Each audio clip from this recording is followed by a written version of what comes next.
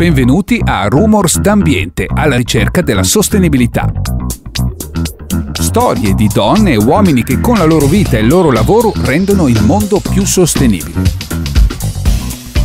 Ogni martedì un tuffo nella storia per dare un nome ai protagonisti di ieri, ogni giovedì un incontro con un protagonista di oggi. Rumors d'ambiente è un progetto in collaborazione con Repower e io sono Maurizio Melis. Buon viaggio!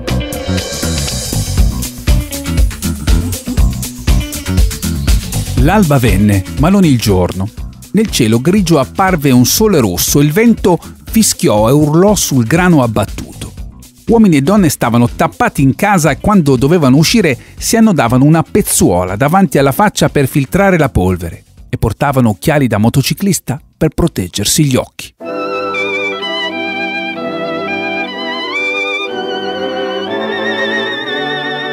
Così, nelle pagine del suo capolavoro Furore, lo scrittore americano John Steinbeck descriveva il Dust Bowl, una serie di tempeste di sabbia che flagellarono le Grandi Pianure degli Stati Uniti negli anni 30.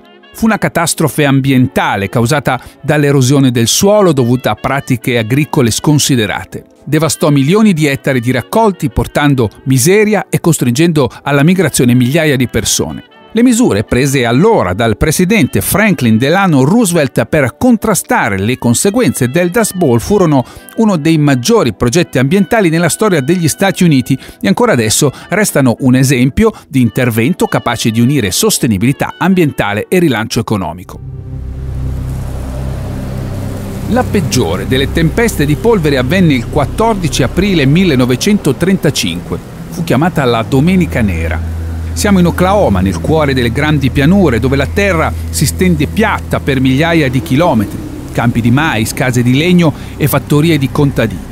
Il mattino del 14 aprile 1935 le autorità avvisano i residenti: una spaventosa tempesta di polvere sta per colpire la regione.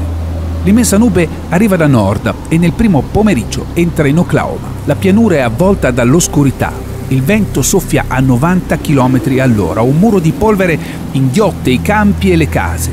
Alle 16 la tempesta arriva a Beaver, alle 17 raggiunge Boise City e alle 7 di sera cala su Amarillo, in Texas. Ma non risparmia nemmeno città quali Chicago, New York, Washington DC.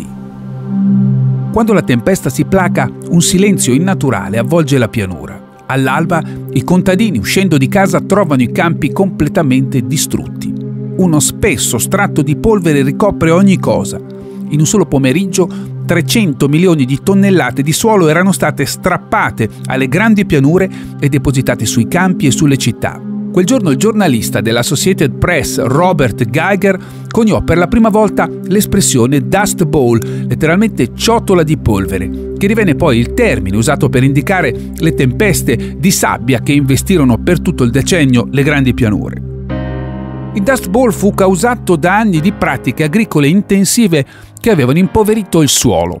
Dal 1862, infatti, il governo aveva incoraggiato i pionieri a dirigersi a ovest. I coloni che avessero coltivato 65 ettari di prateria ne sarebbero diventati i proprietari. Migliaia di persone si riversarono nelle Grandi Pianure per coltivare quelle terre semiaride, fino allora usate solo dai nativi americani per la caccia al bisonte. I contadini e anche alcuni scienziati erano convinti che la pioggia seguisse l'aratro. L'agricoltura avrebbe quindi potuto modificare l'habitat arido delle pianure rendendole adatte alle colture.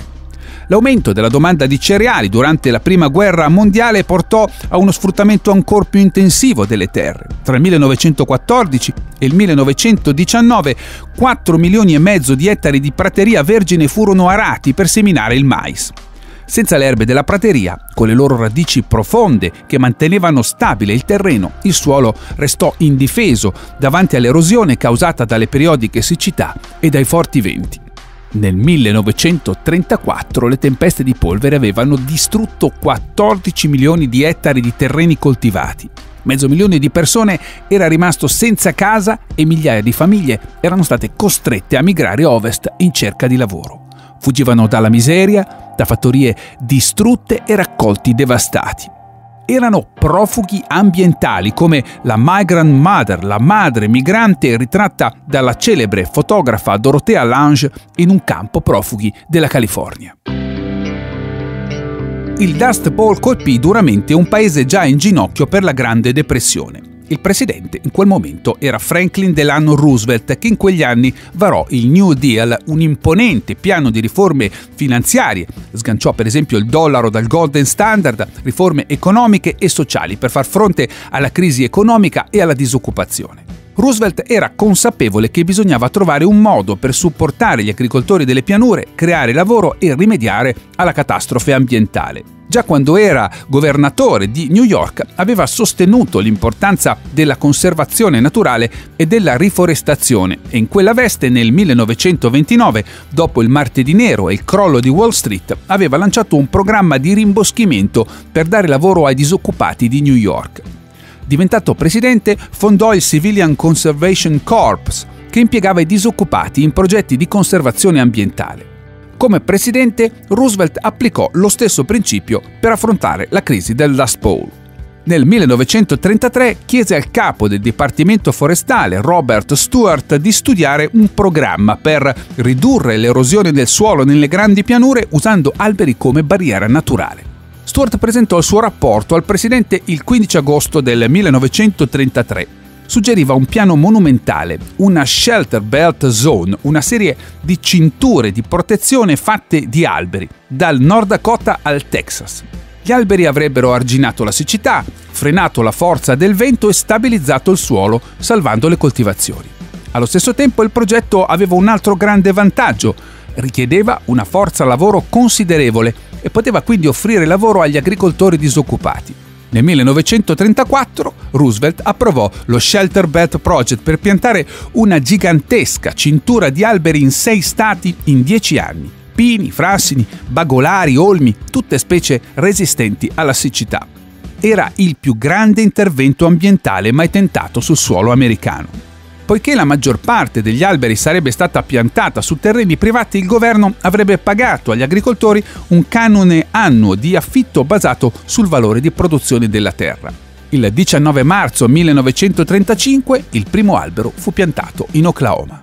Alcuni scienziati lo giudicarono un piano impossibile a causa dell'aridità del terreno, ma la maggior parte era d'accordo e all'inizio della Seconda Guerra Mondiale erano stati piantati 220 milioni di alberi su 94.000 ettari di terreno. Man mano che gli alberi crescevano si videro gli effetti positivi del progetto. Gli alberi proteggevano i campi dal vento e rallentavano l'erosione del suolo. Quasi 100 anni dopo, la maggior parte di quegli alberi continua a svolgere il suo compito. Molti agricoltori però vorrebbero eliminarli per avere più spazio possibile per le colture più redditizie. Ma gli scienziati pensano che le cinture di alberi siano ancora indispensabili. Con il cambiamento climatico si prevede infatti un aumento della siccità nelle Grandi Pianure. Come negli anni del Dust Bowl, oggi ci troviamo di fronte alla necessità di unire rilancio economico e salvaguardia ambientale. Ispirandosi al New Deal rooseveltiano, la Commissione europea, la Commissione von der Leyen, ha presentato lo scorso dicembre lo European Green Deal, un progetto per rendere sostenibile l'economia europea, promuovendo l'uso efficiente delle risorse e un'economia pulita e circolare, e coniugando sviluppo economico e sociale con la lotta al cambiamento climatico e alla perdita di biodiversità, trasformando cioè le sfide climatiche e ambientali in opportunità per tutti i settori. Ma a che punto siamo? Quali opportunità vi sono per il nostro paese e dove si annidano i rischi di fallimento? Ne parleremo questo giovedì con Enrico Giovannini, fondatore e portavoce dell'Alleanza Italiana per lo Sviluppo Sostenibile. Il nostro appuntamento con la storia della sostenibilità si conclude qui. Da Maurizio Melis e da Repower. Un saluto e a presto.